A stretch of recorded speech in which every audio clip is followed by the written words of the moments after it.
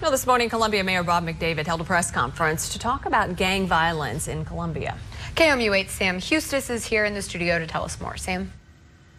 In order to curb an increase in violent crime from 2012 to 2013, Mayor Bob McDavid proposed a new plan that would hire 35 new police officers. The proposed plan would cost taxpayers $3.5 million, or $100,000 for each new officer. Now, this would mean a 20-cent tax increase to all property owners. And if you want your opinions heard, City Council will talk about the proposed plan tonight at 7 p.m. at City Hall.